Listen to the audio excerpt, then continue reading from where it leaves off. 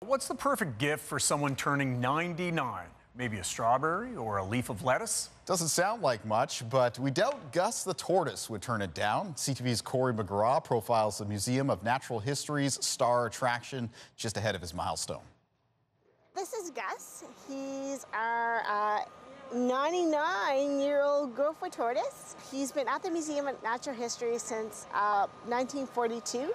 So in 1942, our director at the time, Don Crowdis, went down to Florida, and that's what museums used to do, is they used to take neat things and bring them back to show people, and he was a neat animal.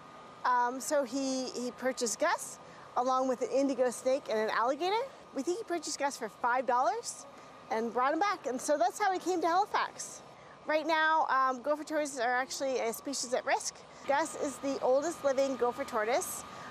Gopher tortoises in the wild usually live about 40 to 60 years, maybe upwards to 80 or 90 in captivity, and he's 99. Gus is a vegan, so that's part of his longevity, because he eats really healthy, just fruits and vegetables. He eats lots of leafy greens like lettuce, and summer's great because he gets outside, he can eat grass, dandelions, but his favorite food is bananas. For his 99th birthday, because we're still kind of dealing with COVID, we're not going to have a party for him this year, but we're doing lots of stuff online. So every day we're tweeting out things about Gus, cool things about Nova Scotia turtles.